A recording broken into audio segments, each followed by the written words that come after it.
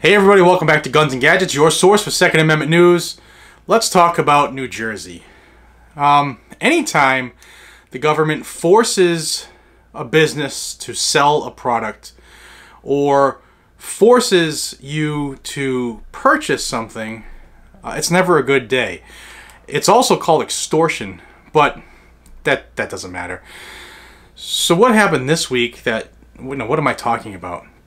Well, on Tuesday of this week, Governor Phil Murphy decided that the smart gun law that has been law in New Jersey since 2002, they created their own loophole. Sounds silly, right? Well, Tuesday he passed a new law that mandated each and every firearms retailer in the state sell a smart gun. They have to be available for sale in the facility. Now, smart gun technology has been in process of being developed for quite some time. Same technology that I showed people on a video of mine a couple weeks ago with this smart lock. In theory, the smart gun will be able to use a fingerprint to identify the owner and would not be able to function until then. The problem is, and this is my lock for my studio right here, right? Fingerprint. If I focus on where I'm putting my finger, it will work. However, that level of focus that's required to increase the accuracy of this scanner is not necessarily available when your life is on the line and fractions of a second count. So what they did was they mandated each and every single firearms retailer has to sell this gun or a smart gun, even though there's none really available.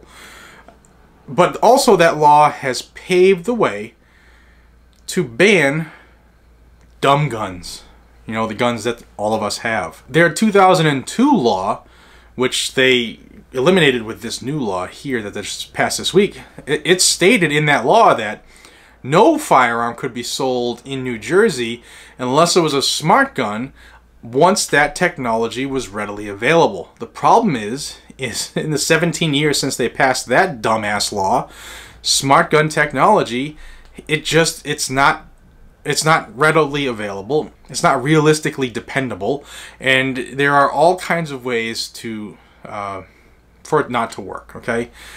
EMP, dead battery, bloody fingers, dirty fingers, not having the time to say, excuse me, Mr. Bad Guy, with your dumb gun that functions every time you just do this. Let me focus on the exact location. Okay, now I can shoot you. That's what they're doing, guys and gals, but people aren't paying attention. They tried it in 2002, and we laughed. And it wasn't just them. California did it as well.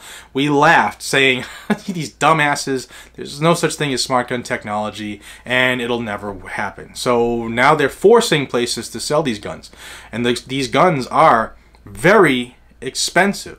So what they're trying to do, that nobody's really paying attention to, is they're going to outlaw those dumb guns that we can afford, and they're going to force people to buy these smart guns if you really want to have one, but they're going to cost, I don't know, a couple grand for a little piece of crap gun. Dangerous area we are in right now. Very slippery slope. Shall not be infringed means something. Shall not be infringed means a lot. I don't know about you, but I'm sick and tired of the constant infringements by this left and even the right. There's a reason there's a saying behind every blade of grass, right? We, the people, the militia, you know, the ones who are ready to take up the firearms in defense of their country at a moment's notice, even if it's the tyrannical government, we're the reason that they're trying to do all this stuff. They're trying to disarm us at all costs. We should be really making a bigger stink than we are. I don't know about you, but I don't care what state I live in. I am not going to put my life or my kids' lives or my wife's lives on that. Because in the time that it took to unlock that lock, lives could be lost. And there's not a single politician big enough or bad enough to stop me from saving my family. If you really want to read this law, I will have a link in the description. Don't forget, when a government agency or anybody tries to force you to sell a product or force you to buy a product, it's called extortion. It is illegal, especially when they're threatening some type of punishment if you don't do it. My friends, thank you so much for your support for this channel over the last 3 years. It is very humbling to see we are close to that goal that I never thought I would reach. We are that close to 100,000, and I owe it all to you. I'm also very grateful because of your interest in this channel. My friends over at Gun Owners of America have joined forces with me, and they're going to offer every one of my members a $5 discount on a year membership. Instead of 20 bucks, it's 15. Use this code here. It's in the description. It's gunowners.org/gunsgadgets. And what I would suggest you do is you take them up on their offer to save that $5, but donate that $5 back. Make it 10 bucks, whatever, because they need the money. They're fighting for us while other conglomerates aren't.